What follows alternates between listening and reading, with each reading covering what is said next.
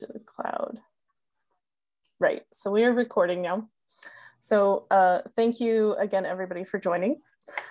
The point of this webinar is to help you contact your members of Congress to talk about your concerns and issues around tax. So I think a lot of you may already be aware, but Americans living outside of the United States face a lot of levels of tax discrimination that other expats living around the world that are citizens of other countries don't experience. It's pretty unique that the US taxes its citizens regardless of location in the world. So the purpose of the tax advocacy work that Democrats Abroad does is to raise awareness with Congress and to effect change and ideally change the tax code so that we are not unfairly double taxed and having to double file. So one of our key issues that we advocate for is a switch from citizenship-based taxation to residency-based taxation. So that is one of the things that I will be talking about that you can write to your member of Congress about. So just as a disclaimer, before we get into things, this is not, so Democrats Abroad cannot provide individual tax advice. Sorry, I am going to read all of this because I do need to be very thorough and clear. So advice requires consideration of your individual circumstances and needs, none of which can be done at this event. We are not tax lawyers, accountants, or advisors. Please consult a professional tax advisor, accountant, return preparer when addressing your personal tax matters. DAUK does not endorse or recommend companies or individuals attending or hosting this event. The views expressed at the event are those of the respective individuals and companies, not DAUK. No liability is accepted by DAUK for the opinions expressed or for any errors or admissions expressed around matters of tax in any country, your financial planning, or your legal obligations. If you are in need of tax advice, you can consult the American Citizens Abroad Tax Return Preparer directory to find an advisor or tax return preparer near you, or providing online services to meet your needs and budget, though buyers always need beware. So we have that out of the way. So basically what I'm looking to walk you through is why should you be contacting your members of Congress? How to figure out who your members of Congress are. I know sometimes it can be frustrating trying to figure out who they actually are, who represents you. Does contacting your representatives actually work? I'm going to talk about some examples where it has. What methods you should use to contact your members of Congress. I'm going to use MOCs as shorthand because members of Congress is a big mouthful. So what methods? Should you email them? Should you snail mail them? Should you call them? You know, we'll talk about the advantages and disadvantages of all of those. And also, finally, what should you say in your message to Congress, to your representatives? And even though this webinar is tax focused, so we're going to be talking about our tax advocacy issues, so the issues that we're worried about most around taxation. A lot of what we're talking about here can be applied to any issue that you care about, and you can contact your members of Congress about anything you like, basically, that you want them to know about. So, so hopefully that sets the context for the webinar. We're a relatively small group, so I don't mind if you have any questions or anything you want to jump in. Please feel free and just put your hand up or jump in. I don't mind. So are there any questions at this point? No? Okay, I'll go to the next slide then. So why should you contact your members of Congress? Does anybody have any thoughts or ideas around that?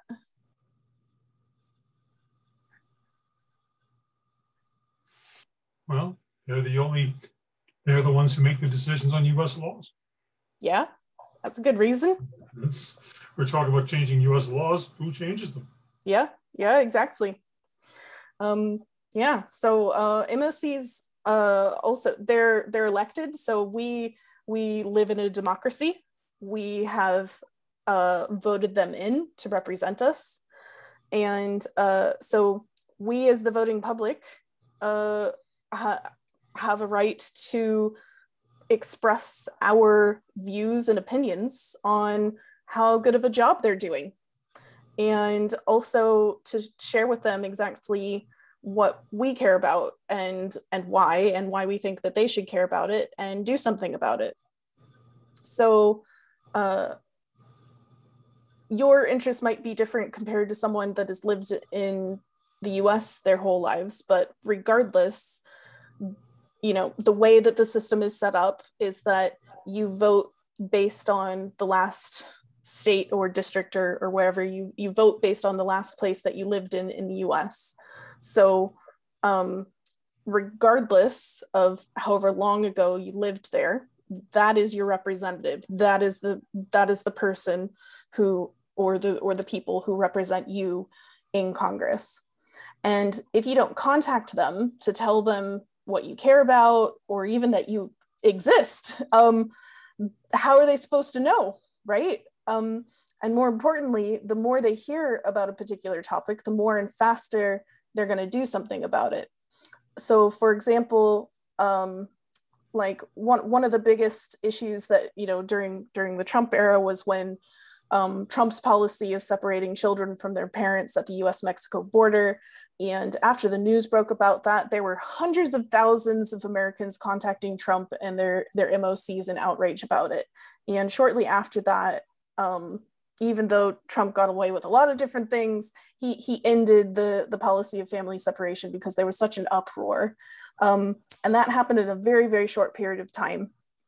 And one of the ideal things that we're looking for is we're looking for more Americans abroad to contact their members of Congress, to have their voices be heard, because the more of us they hear from, the more pressure they'll get, and ideally the faster they will act. So that's kind of the philosophy behind what we're trying to accomplish here. And then, so yes, so anyway, I forgot to go through. So why should you contact your members of Congress? Well, it's your right. It's your right to, because they represent you, and you potentially voted them in. I know that's not always the case, but hopefully you did. And they actually do genuinely want to hear from their constituents about issues that you care about.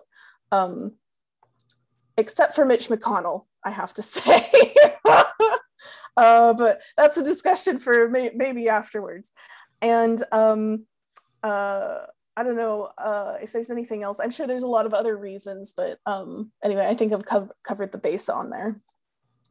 So isn't it also the case that in very tight elections, I know certainly where I'm registered to vote in CD3, that those absentee ballots that actually put some of the members of Congress into Congress. Mm.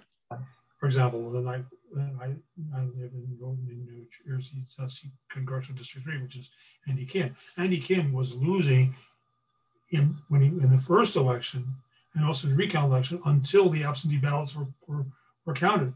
And those absentee ballots included votes for myself and for my wife and others who were outside of the United States, and we put them over the top. Absolutely. Yeah, definitely. And I think often the way that Democrats abroad puts it is that we're the margin of victory. So we were the margin of victory for the Georgia Senate seats earlier in the year, and also in the Arizona. So our votes really do count and do make a difference. So that's, you know, so when you're approaching it as a constituent, you can kind of say like, oh, I voted for you. It kind of helps. It kind of depends. In a way, it's another way of adding pressure to say like, I voted for you. Do what I want you to do because I voted for you. But anyway, we'll talk about that when we talk about what to write. So yeah, great point. Thank you. So does contacting your representatives actually work?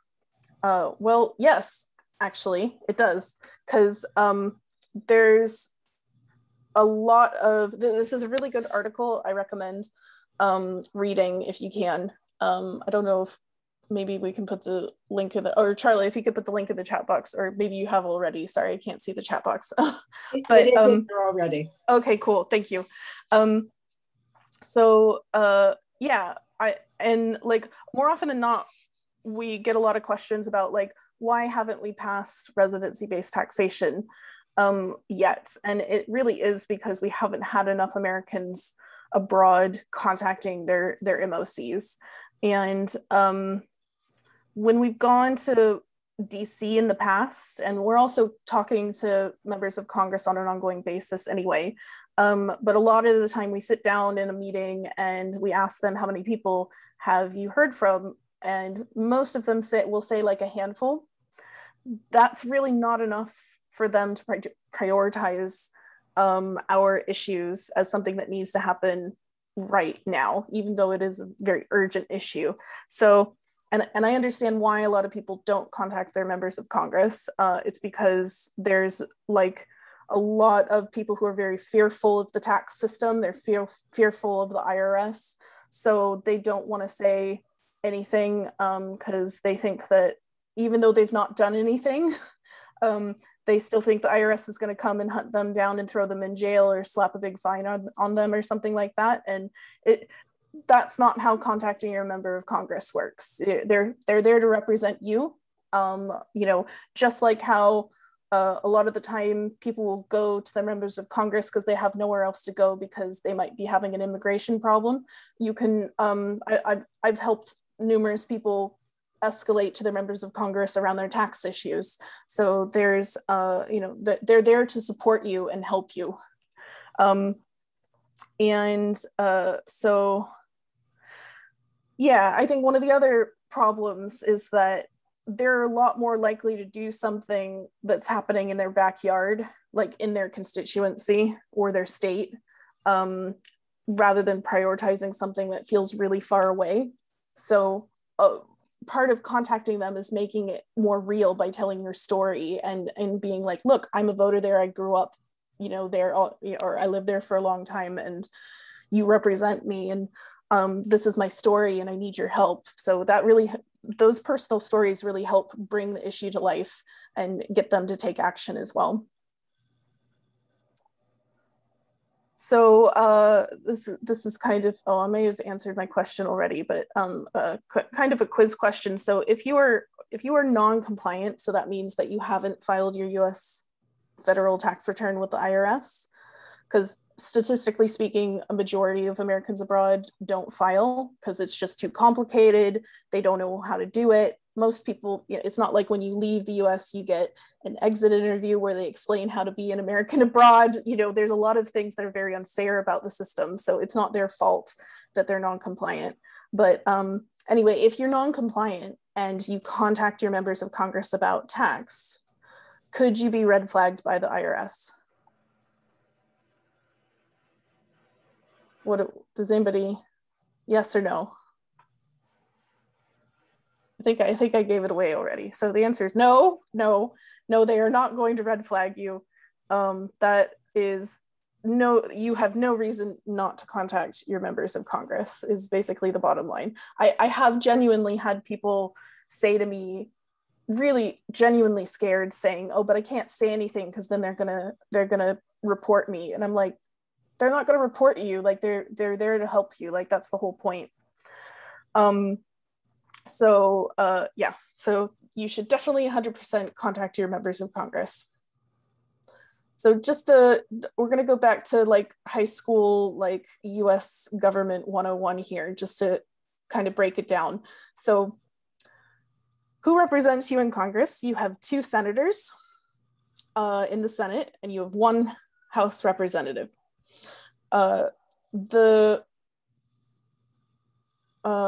see, for tax legislation in particular, though, it actually says in the Constitution that all bills for raising revenue shall originate in the House of Representatives. So if you're limited on time in terms of trying to figure out who to contact, and you only want to contact 1, I really recommend that you start with your House representative. But keep in mind that once tax legislation passes in the House, it also then needs to pass in the Senate.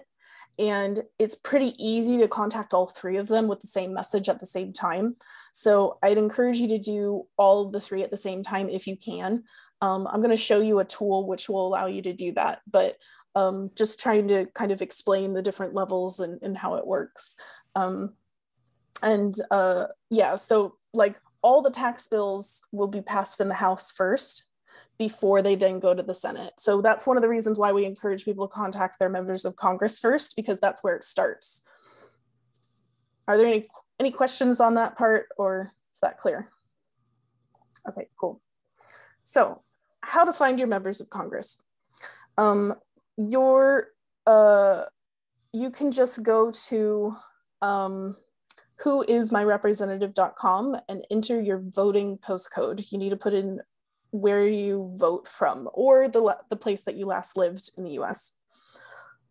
Sometimes when you use this tool or this website, you get more than one House representative because the districts are divided. They're not divided up by postcode or sorry, by zip code. They're divided up in crazy different ways because of gerrymandering and all of that. So if you get more than one on whoismyrepresentative.com, I recommend that you go to house.gov and then you enter your zip code and your full address, and then it'll actually give you the one representative in the House. But whoismyrepresentative.com will definitely tell you who your senators are. So that will help you get there.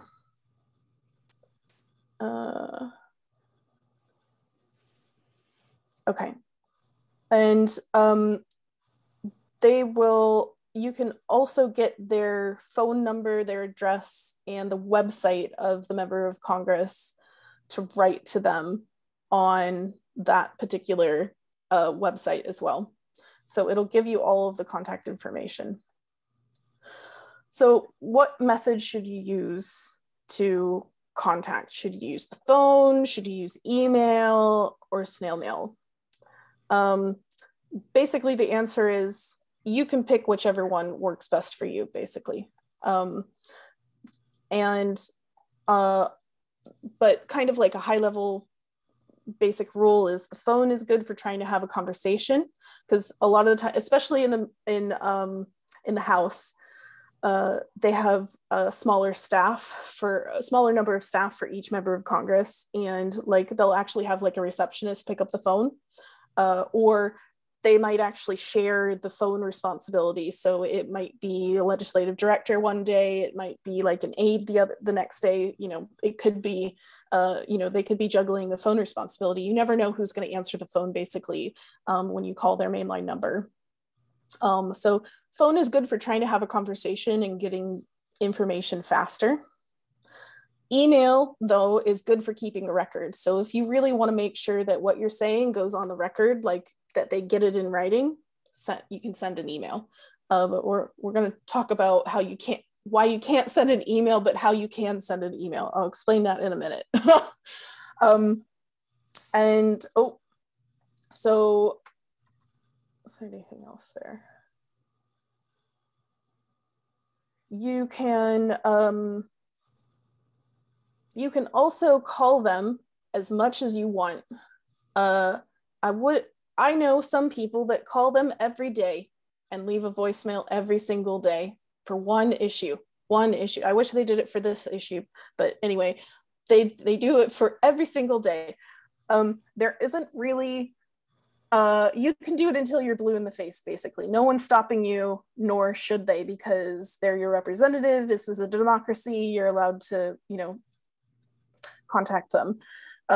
There's only one case I'm aware of where somebody contacted them too much, which was kind of like they were calling them like every hour of every day, and it was really obsessive kind of thing. So I don't think anybody here is going to do that. But just to let you know, there's only one case in the courts where they contacted their member of Congress too much.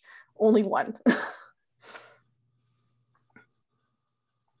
So how to call the US for free? I get this question a lot from people. By the way, you can also use this method to call the IRS, which is more often than not, you're going to spend at least an hour on the phone, if you're going to call the IRS, if you have an hour of time. I know not everybody does, but I know there's some people here that aren't in the UK, but I'm sure there might be like an equivalent.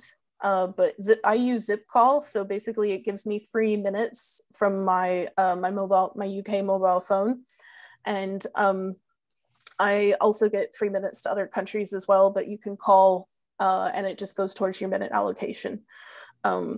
Again, I think there's probably like an equivalent of that for the country that you live in. If not, you can always use Skype. Skype is like 1 cent per minute. It's super cheap to use in order to make international calls. So that's another way. You can also make free calls through Google Voice if you have a Google Voice account set up already as well. I'm not sure, is there anybody else that knows another way to make free calls or an easier way to make calls to the US from internationally? No? Okay.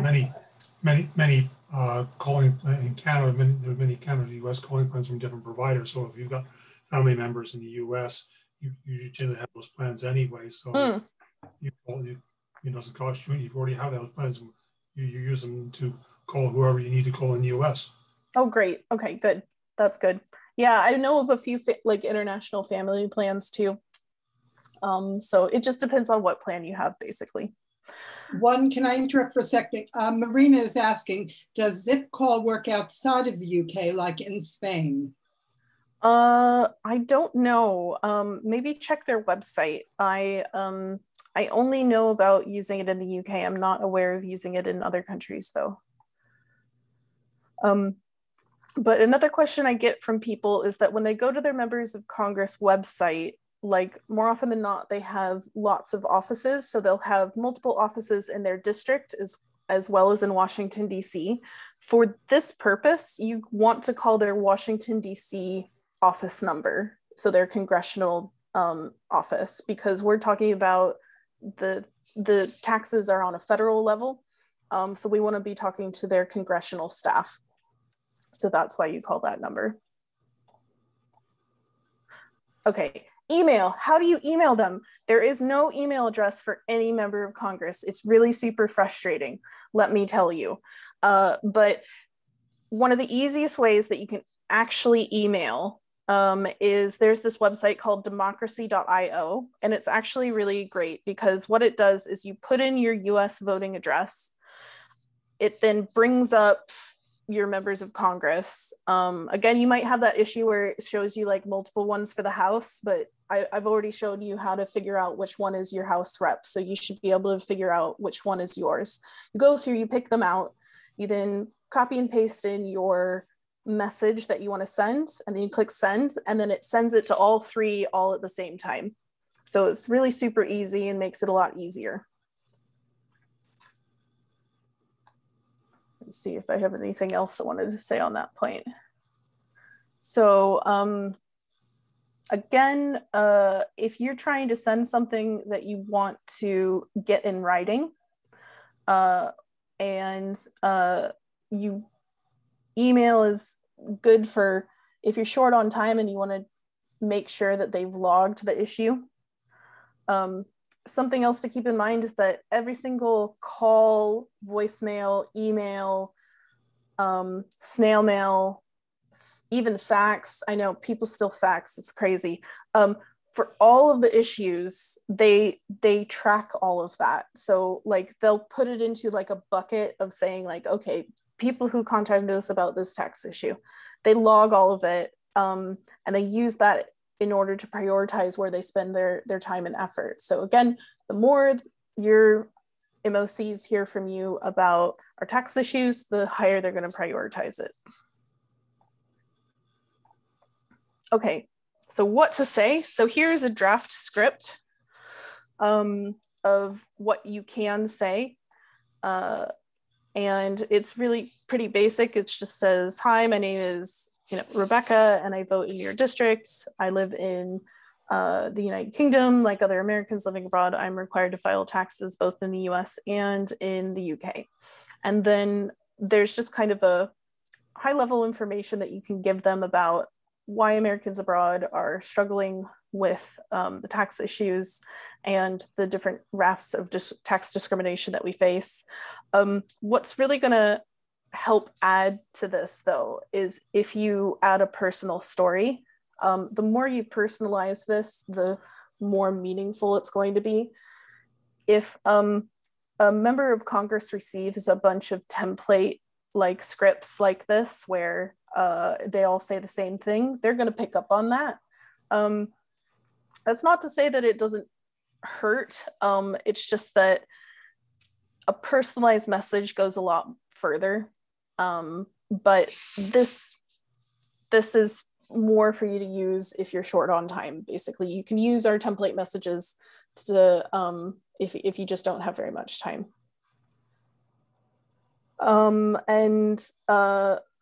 Yeah, and also it's really helpful to add specific questions to prompt a reply to your letter.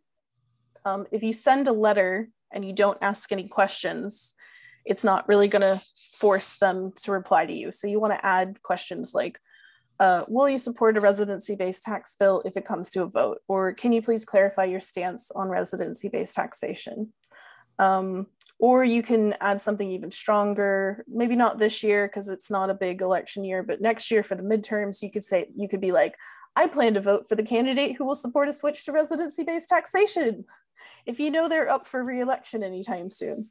So that's also something that you can like keep in mind as well. Are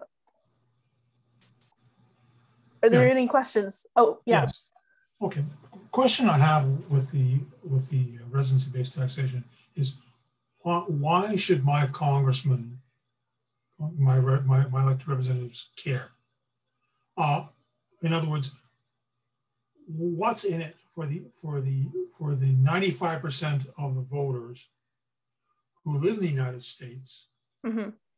If this method is changed to citizenship-based taxation? In other words, would it cut down on the IRS cost? Would it enable most Americans to get the tax relief better? In other words, what's the overall gain to most Americans and to elected officials if the change was made from CBT to RBT? Yeah, so I mean, that's the great thing about RBT is that there's pretty much no material change to any Americans' lives in the US.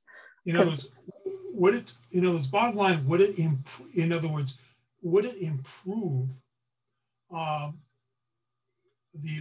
would it make any positive difference on 95% of the Americans?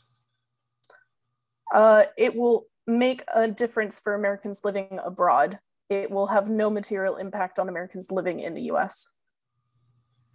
But that's one of the great selling points of RBT, is because it has more of an impact on Congress. So yes, the argument of it will reduce the amount of filings and administrative burden of having to process filings and returns where there's no tax due. It will also help in terms of pointing. So at the moment, there's this big misconception in Congress where they think that people living overseas are living overseas to evade taxes. When we all know that that is not the case. We all know that we moved abroad because most Americans move abroad for love, or for work, or for education, or lots of different reasons we move abroad. Very, very few people actually move abroad to avoid paying US tax. So it's very much about removing that misconception from Congress to help point them in the right direction, to help them actually find the tax cheats, because they continuously are going after the wrong people. And that's a waste of IRS resources as well. So helping them, steer them in the right direction based on what's required for filings, how they're spending IRS resources, all of those kind of go into the same camp. Does that help? Yeah, I think if you can produce something and send it around there to address those particular perceptions, outline the benefits. In other words, what's in it for them, which is, okay, let's go simplify IRS bureaucracy. Well, hey, everybody wants to see simplified IRS bureaucracy, quote unquote. Let's put the internal back into the IRS. Let's put internal into the IRS. Okay, that's an easy enough selling point. Okay, makes it easier, simpler, less bureaucracy overall. And then also address then the perception that no people, Americans living abroad aren't doing it to evade taxes. So if somehow if you can put together some kind of factual information like that, which we can put into our letters, that would certainly help make the stronger case and to help get the attention of our elected officials, which means say, okay, listen to me complaining about this. Say, hey, this is going to help everybody else by simplifying the IRS. It addresses this perception issue. Yeah. So if you on our website on the tax blog, we've been publishing all of the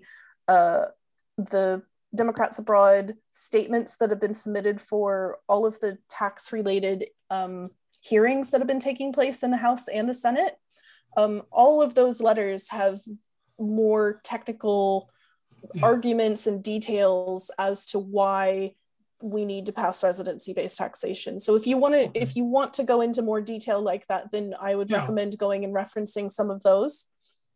Yeah, but if you can put together like a simple one sheet or just what you just said now, which is excellent, but something like that, and we look at a screen, something which we could utilize in our arguments in making the case for residency-based taxation, that would be great help.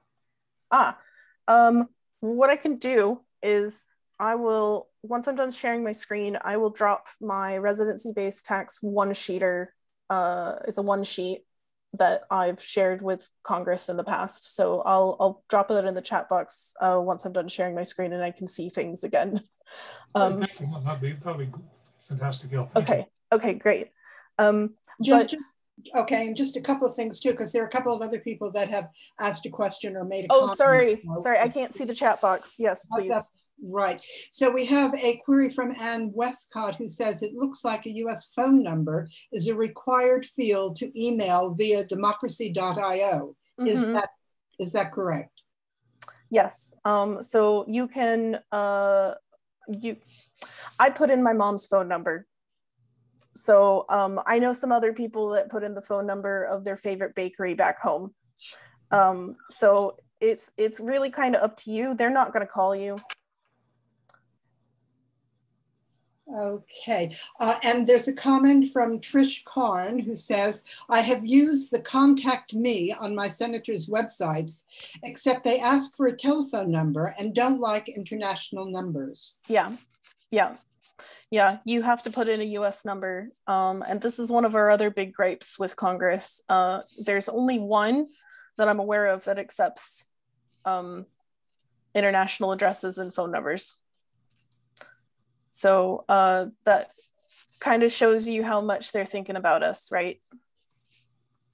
That's the thing. But yeah, so you have to use your US voting address in order to submit your email, and you have to use a US phone number. So anyway, hopefully I've given you some suggestions of what you can do to get around that. Were there any other questions? Yes, I have one. I'm just writing it. Can you hear me? Yeah. Oh, okay. I'd like to know what actual motions have been taken already that we could reference when we write to these representatives. Is there a name of a proposal? Who have you contacted in Congress until now? And what other organizations are doing the same thing as we? Yeah, so there has not been a residency-based tax proposal introduced in this Congress. Another big issue that comes up often is FATCA. So there is a FATCA same country exemption bill that has been introduced every single Congress for, I think it's like the last 4 Congresses or something like that. It has not been introduced yet for this Congress. But that one is by Carolyn Maloney, who is the chair for the Americans Abroad, the Congressional Americans Abroad Caucus.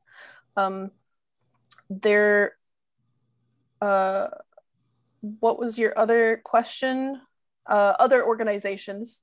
So yeah, so there's other, like, so this is pretty much a nonpartisan issue. Like, everybody agrees, all of the American abroad organizations agree that we should pass residency-based taxation.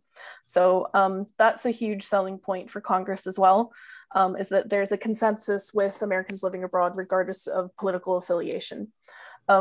There's a nonpartisan organization called American Citizens Abroad, who are very much in line with a lot of the things that Democrats Abroad talks about. There's another organization called, I'm going to butcher it, it's AARO, it's AARO is the acronym. I think it stands for American Association of Residents Overseas. I think that's it. Anyway, it's AARO, AARO. They also have a lot of very similar proposals to what we've proposed. So those are other organizations that you can reference as well. Are they actually active, and are they writing, and are they doing all these things that we're going to do now? So I from what I understand, they have also been submitting submissions for the various different tax hearings that have been taking place. So I think they have a lot of the information that what they've been doing on their websites as well. Okay. Even Republicans are doing it too?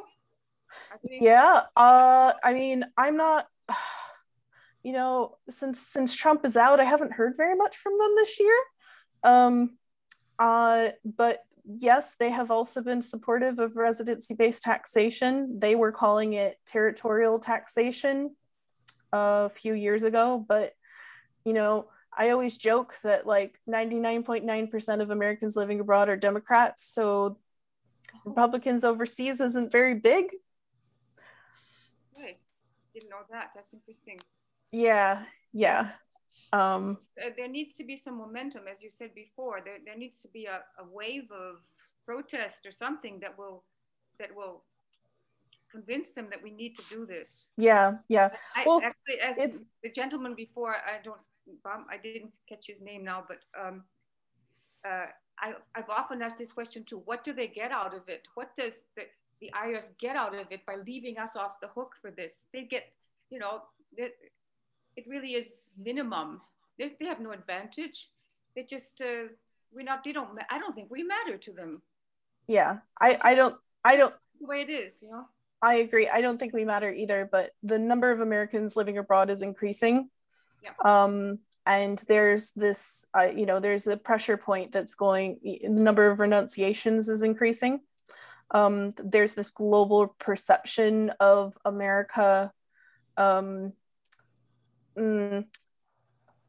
of losing the world domination in a way because of the kind of way that they're treating, well, Trump did a good job of messing a lot of things up. I'm being very polite in a way here. Biden is trying to build bridges again with our international allies. But there's a lot of damage here, and there's still, I think, a lot of problems in America where there's a pressure point where Americans are going overseas, and this tax issue is only going to get bigger. Yes. And so the sooner that it's fixed, the better, because it will allow America to actually take hold of that, you know, being a world leader again. I would not say that the US is a world leader in taxation right now. Here's the real funny part with this story, with this issue, is that you've got three political leaders, the Prime Minister of England, and the former leaders of the Green Party in Canada, and the former leaders of the Conservative Party in Canada, all have to file US taxes. Boris Johnson, Elizabeth May, and Andrew Scheer.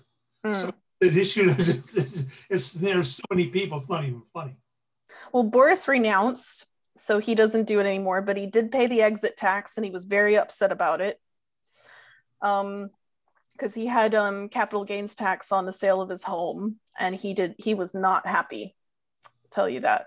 But yeah, so it's funny that these world leaders, they know about it, but because they're not, you know, they're not in charge of the IRS, they're not in charge of Treasury, they're not in charge of Congress, they're not the ones that are best to exert influence. We are actually the best ones to exert influence on this issue. We're best placed because we firsthand are experiencing it. So yeah, that was a huge segue, but I'm glad we went there. I'm gonna finish off the slides, and then maybe we can talk some more at the end. So I was just going to talk about how when should you call if you're going to call. So whenever you can, depending on your schedule, is the answer. I know lots of you are very busy, but this week would be great because yesterday was the expat tax filing deadline. We wanted to have a wave of phone calls, which we did have, but we want to continue to have more. So if you're calling, try to call between 9 to 5 Eastern time, which is when the Washington, D.C. offices are open. You'll have a much higher chance of getting a person to speak to you. And I know a lot of people can be really nervous when they're calling, but they are really friendly. Like, they do get phone calls from like constituents all the time. So if you do get a live person, if you're really nervous, I do recommend that you like write out what you want to say, and then you can even I've called and I've said like, I'm going to read you what I want to say, and then they're like, okay, go for it, and then I just read, I don't know, 200 words or so, and then they go, okay, I've written it down, thank you, and then that's it. It's as simple as that. But if you don't want to speak to a person and you just want to leave a voicemail, you can just call out of hours and leave a voicemail. No one's stopping you. You just do it however works best for you. And we already talked about how often you can call. You can call as much as you please, basically. So it's your democratic right. Yeah. So resources. So there's a link for the tax reform campaign guide that includes scripts for specifically contacting your House representatives and your senators. It has some talking points, and if you vote in a state where your member of Congress is either on the Senate Finance Committee or the Ways and Means Committee in the House, those are the ones that are in charge of passing and writing tax bills. So those are particularly important, and you should definitely write to them if they are. And I mentioned the taxation task force blog. That's where all of the recent submissions for all the recent tax hearings have been posted. So you can go on there and you can see what we've written, and feel free to take some of our reform recommendations from those for your own letters that you send. And then if you want to take your advocacy to the next level, you can actually try to start a conversation with someone in your House representative's office. I've done this many times. I have a very good relationship with Sherrod Brown's tax legislator now. So they're very informed and in the know of our tax issues. But it can be as simple as calling them and you just say, I'm a constituent. I'm concerned about the tax discrimination that I've personally faced. Making it personal makes it much more compelling. And can you pass my call or give me the email address of the person in the congressperson's office that's in charge of tax policy? And then they'll give it to you, because it is your right as a constituent to have that information. And then you can send the tax legislator in that office your email rather than sending a generic one. And you can actually ask for a phone call with them if you like. I'm very happy to help support that if you're interested in doing that. And if you do get an email address, copy in my email. It's the tax committee email there, so that we can help you out with your conversation. And I have actually gotten a phone call via Kentucky voter with Mitch McConnell's office, which was pretty amazing. it wasn't exactly stellar. It was exactly what you thought it was, but they were polite. They said, thank you for your views. We've whitelisted your email so that it doesn't get caught in the net because you send us an international phone number and address, but your letters will get through to us now. And thank you for expressing your concerns. That was what they said, basically. But at the very least, they said they were heard. They were obviously heard. Don't think they cared. I don't think this was staff of Mitch McConnell's office. I don't think they cared, but they were polite and they said thank you very much, and they did a phone call. So more often than not, I know a lot of people are very frustrated, especially with Republicans, where they don't feel like they're actually being heard. If you get in there enough, they will actually do a phone call with you. And you never know. A lot of Republicans are actually very supportive of these issues. I think Mitch McConnell is the most extreme example of someone not listening. But that's on a lot of different levels. It's not just because he's a Republican, but we've had a lot of really positive conversations with Republicans. They're, more often than not, they're the ones that are very happy to support tax reform.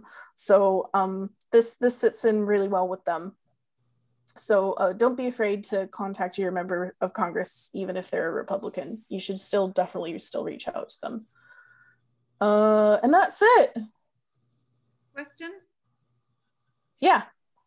How do you formulate I guess an actual proposal has not formally been made. We've been conversing, we've been talking to senators and Congress people, but is there actually a formal name for a proposal that we can say in this conversation? So there was a residency-based tax bill that was introduced in, I think it was 2018. I cannot remember the name off the top of my head, but it was introduced by Congressman George Holding. I'm sure I could find it here quickly if I looked. Yes, it's better than just complaining, if we have a reference to something that's already been established. Yep.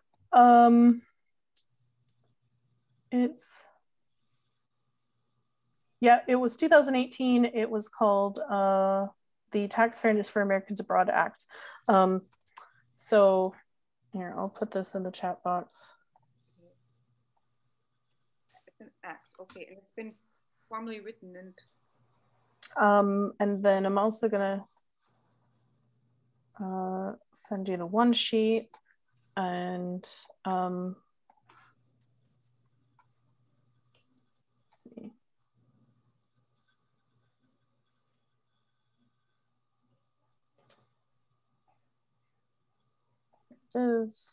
There we go. I've just put that in the chat box as well. So that is one sheet of it. So one sheet is just one sheet of paper explaining to Congress why we should pass residency-based taxation. So hopefully that also helps you with some talking points for your letter as well. Also, Ann Westcott asks if it will be possible to get a copy of the deck after the call, so that it has all the suggested tests. Yep, I'll send a copy of the presentation as well as the link for the recording of this webinar. I've always sent my tax returns in by mail because I'm always very late from where I live. I can't do my tax return until August almost. Back from Italy. Yeah. Then. And I never get any answer that it's been received. Or nope. Is that typical? Yep. Oh, okay. Because if you don't send it by email, then, or you don't send it by the system, then you don't get any recognition that it's even arrived. If you don't hear anything, that's a good sign. Okay. That's how you know it arrived. Yeah. That's how it works. Yeah. Okay. Cool. Well, are there any other last questions? I know we're at the hour now, but we started a little late, so I'm happy to stick around to answer any other questions. But so is everybody ready to send their email or that make their call and get it out there? You've given me some ideas. You give me an idea for a letter to my senator on introducing such bill. So I'll be in touch with you on that. Cool, great, yeah, and let me know what they say. If you get a reply back, so if you send an email and you get a reply back, please forward it to me. I'd really love to know what they're saying, because a lot of them will be like, "Oh, thank you, I'm aware. I'll take your views under consideration." That's the number one thing that we hear back is, "I'll take your views under consideration." It's just a polite way of saying like, "Oh, that's nice," but. Some people have actually gotten replies back, and it was very clear that they had no idea what we were talking about. So that's a really good in to ask for a phone call and be like, "Look, you obviously don't understand what this issue is. I want to tell you about it on a call and explain it to them and really get their attention," because they get really embarrassed if they find out that they didn't understand your issue, because they have congressional staff who are going through, and a lot of the time they'll batch up the emails with that are about the same subject and then send a template email out to everybody. But if they clearly don't understand what it is, they'll, you should tell them. You should be like, "No, what are you talking about? This is not about Medicare. Like, this is about tax issues. Like, you really don't know what this is. I'm gonna do a call and tell you what it's about."